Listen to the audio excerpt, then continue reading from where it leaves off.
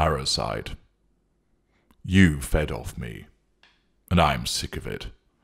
You attached yourself to me, drawn by my magnetism, but I never asked you to. You just decided that you wanted to be with me. You need me. Truth be told, and because I am magnanimous, I allowed you to attach to me, but as of late, your taking and leeching has begun to annoy me. You cannot deny this is what you are. The evidence speaks for itself. You saw my charm, my attractiveness, my easy manner with people, and how they are drawn to me. And like some opportunist, you decided that you wanted some of that. You realized that you could benefit massively by attaching yourself to me. You could avail yourself of my impeccable reputation, my scintillating presence, and my esteemed connections. I don't blame you for wanting to be associated with me. Who wouldn't? Who wouldn't want such a slice of the action as me? The opportunity to move in circles that you had never experienced before, the chance to be somebody, the time to clamber upwards from the tedious life you led and the doldrums in which you festered. I suppose I ought to admire your desire to improve yourself and better yourself by seeing what I am and what I do, and wanting to be a part of that world. You certainly did become part of that world as well. You enjoyed my extraordinary largesse as you accepted my gifts, my invitations, and my cold, hard cash. You were delighted to be on my arm as we went to so many special places.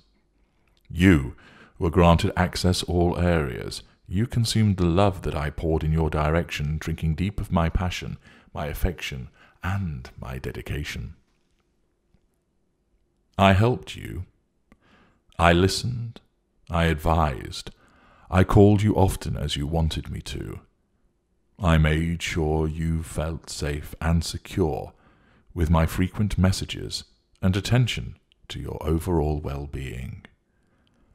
I allowed your friends and family to become part of my entourage. They certainly had no qualms about getting on the gravy train, did they? You dominated my attention, engulfed me with your need to keep taking from me. Even when matters became difficult, you did not stop with your neediness. You wanted reassurances still, to be told that I loved you, to be taken to those special places once again. You tried to stop me doing what I wanted to do, what I needed to do. You wanted to prevent me spending time with my friends, and yes, before you say anything, they were always, only ever my friends. Honest. You saw me as an easy target. I see that now, and you kept taking it, and taking, and taking. Is it little wonder that my irritation became annoyance, that my annoyance became fury? You just would not stop taking from me, and in the end I had to stop this. I had to find someone who would give rather than take. And that meant I had to be rid of you. That is why I chose someone else to escape your leeching and draining behavior. That is why I cast you aside. You are a parasite.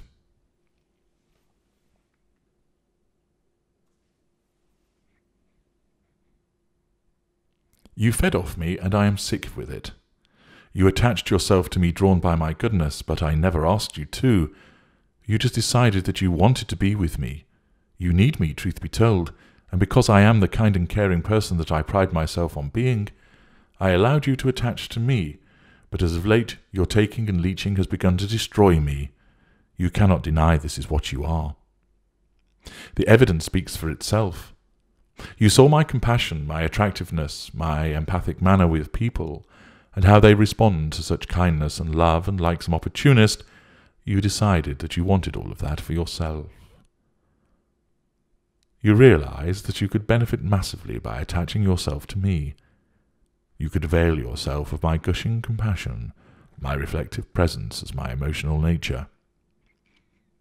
I do not blame you for wanting to be with me. Who would not want to when they are a creature like you?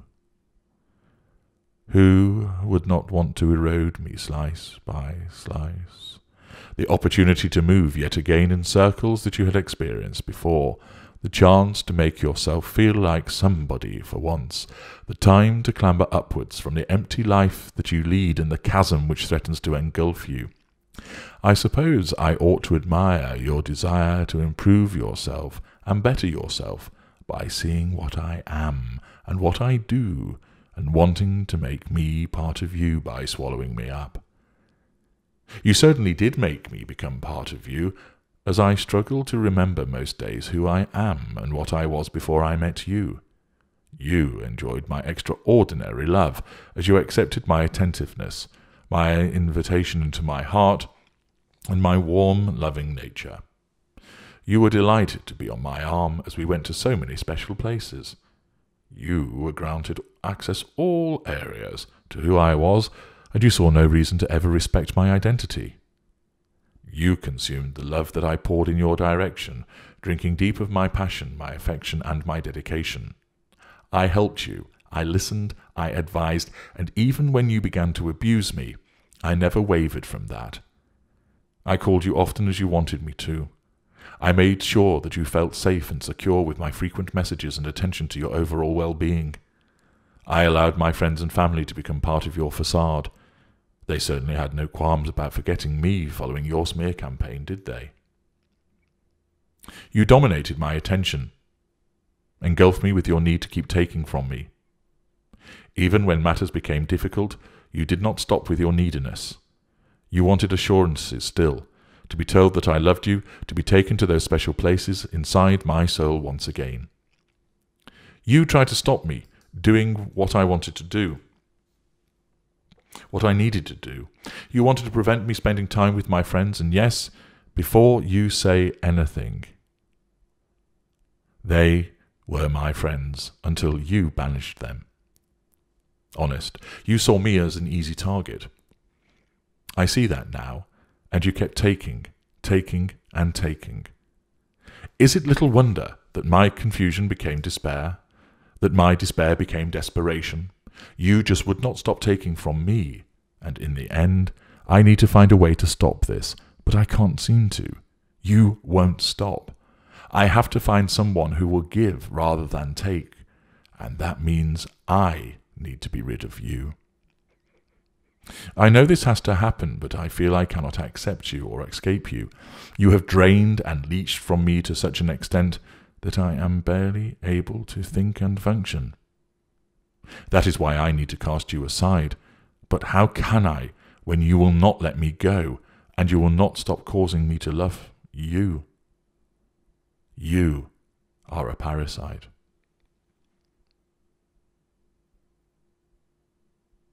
Who is the parasite? You? Me? Or both of us? The parasite is the one who benefits at the expense of the other.